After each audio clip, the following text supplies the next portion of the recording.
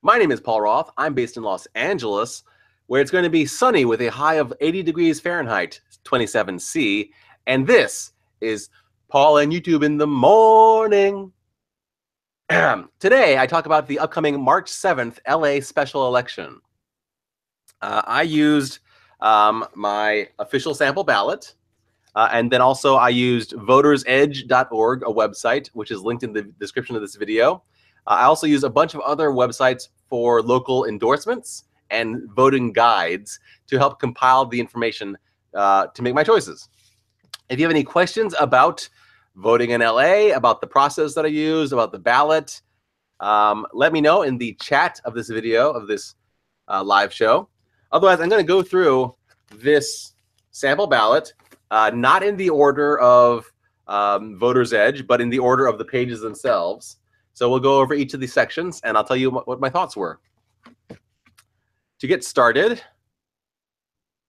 I should say that votersedge.org is a great place to organize your ballot choices. It doesn't have information about every candidate or every measure to the degree that I wanted, but it was a good place for me to just keep track of, have I made a decision on this thing yet? So that's what that website is for. Hashtag not sponsored. Would voting websites even sponsor me? I don't know. Let's start with page 1 of the sample ballot, which starts with Measure H. You might recall that in the November election, there was a Measure HHH in Los Angeles, which was just to vote yes or no on providing services for LA's homelessness population.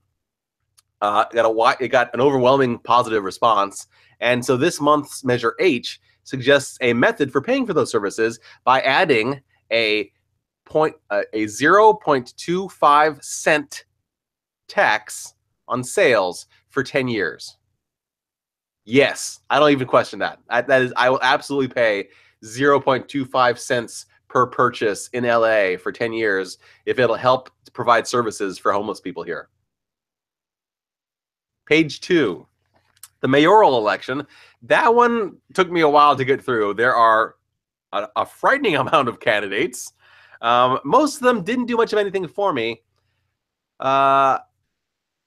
Eric Garcetti is the incumbent, and while his track record wasn't the most exciting, it was a positive track record, and I'm okay sticking with someone who's doing good things. So even if it's not the most exciting, Garcetti gets my vote. Then we move to city attorney, and there is no one running against Mike Fewer for city attorney, and that's a shame, because even though he's been pretty good about environmental issues, he is anti-marijuana, and he is, I think, anti-Black Lives Matters.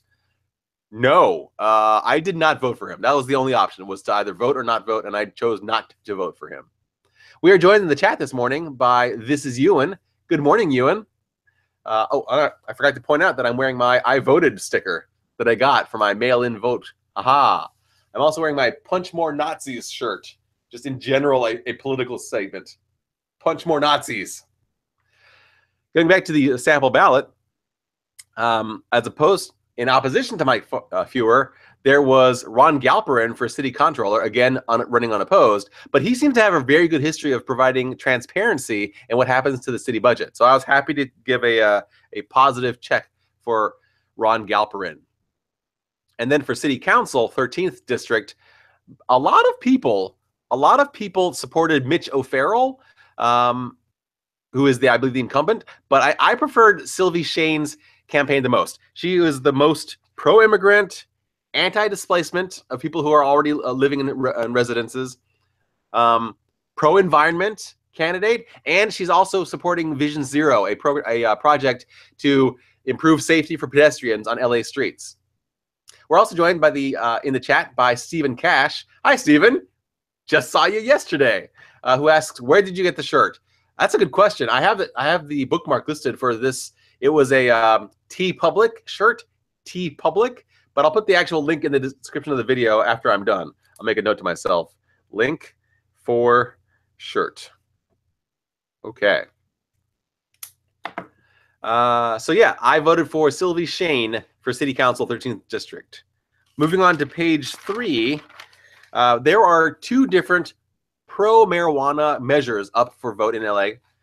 They're both about keeping marijuana legal and doing taxation on marijuana activity. Measure M, as in mother, is supported by the city.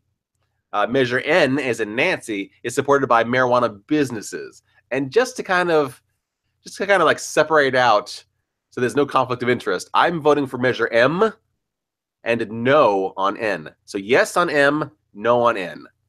But either way, it is for it's a pro-marijuana approach, and it's just about taxation. Measure P on page 3 increases the maximum harbor department leases from 50 years, 50, to 66 years. And I actually don't like lengthening how long businesses are allowed to stay in place, kind of guaranteed, but businesses love it. And apparently everything I read says that it's going to be good for Los Angeles to do this. So, okay, I voted yes for it.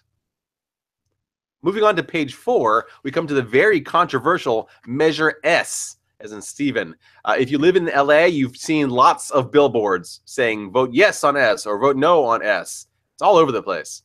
And the whole point of it is whether or not to implement a building moratorium stopping construction in the LA city area for 2 years or not. And there are some really good arguments on both sides of this measure, but I think that the moratorium posed by Measure S would stifle construction too much. It would hurt the homelessness situation in LA. It would make it worse, and it would perpetuate the lack of low rent options for at least those 2 years. So I'm opposed to both of those things. I vote no for Measure S. And then finally, we come to the last page. This is a special election, so it's very short with regards to all the measures and candidates.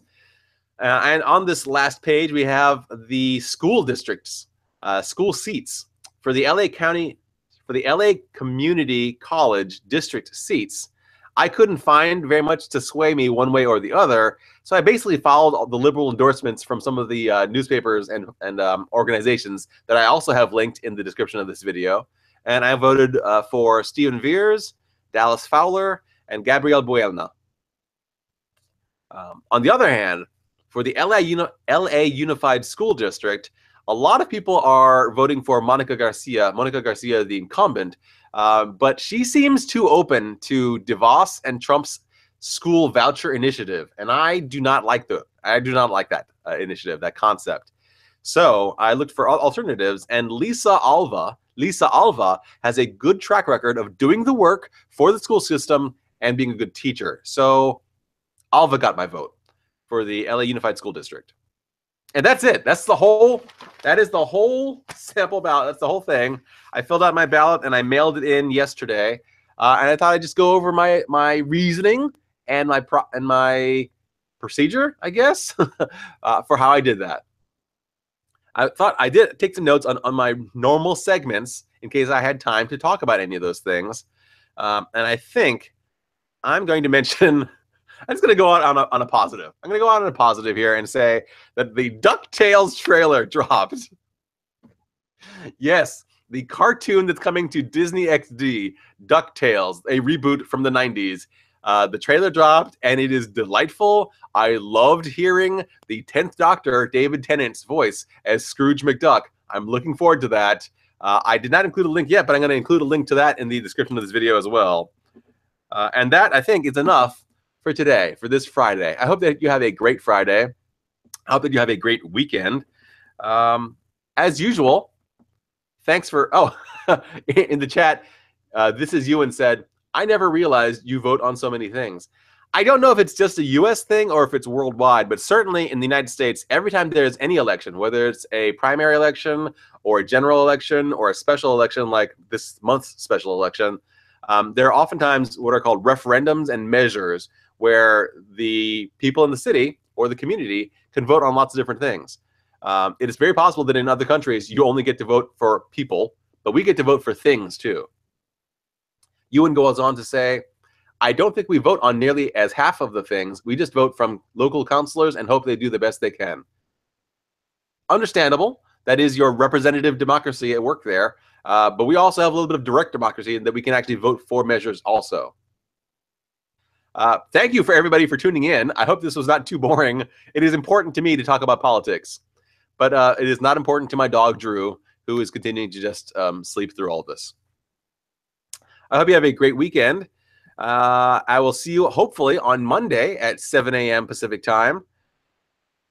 And as always, tomorrow will be even better.